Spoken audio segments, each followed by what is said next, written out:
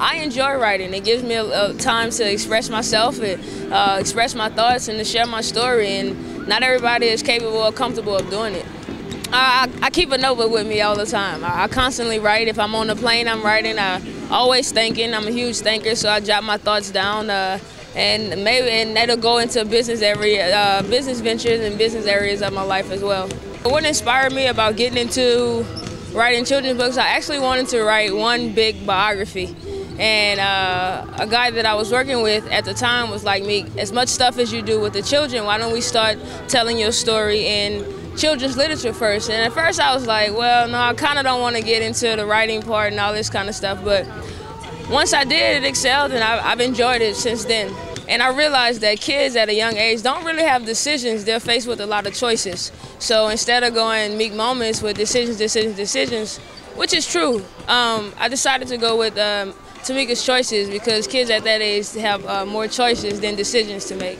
Well, I just have to keep telling myself that kids today need structure. They need to know that the people that they see on TV, the people that they think are superstars, was basically in the same position that they are in, and that they need to understand that just like we were there, they can do the same exact things, if not more, than what we are doing. They just need to know that it's not all glamorous, that we had to start at the same place that they were, and that's what I keep my focal point on. I think kids today definitely need role models, and they need to know that there are other people out there that care other than their teachers and their parents. My grandmother passed away 4 years ago, but she was an integral part of the woman that you see today in me. She groomed me into who I am, played a huge role into helping me become the woman that I am, and she was a school teacher for 33+ years, and it wasn't until I went to go visit her classrooms that I was able to understand how she was able to put up with me for as long as she was. But she helped me become the person that I am, and I just wanted to keep her legacy going. My illustrator that I have was Linda Wilson, and I promise you, she did an outstanding job. I was in constant communication with her, because the one thing that she wanted to do was make sure that she captured everything the way I wanted it to be captured, and I was in constant communication with her, but she did a great job, and I'm happy that we were partners. If a regular novel of 307 pages go through a lot, I would fully understand it, because I had more than 7 or 8, maybe 9 or 10 drafts, because it's constantly changing. The hardest part, though, is finishing it. Once you finish it, you can start putting pieces and taking things away from other things. But there is a lot of draft work that goes into it. But that's the good thing about it. You know, if you want to have a masterpiece, you have to make it work.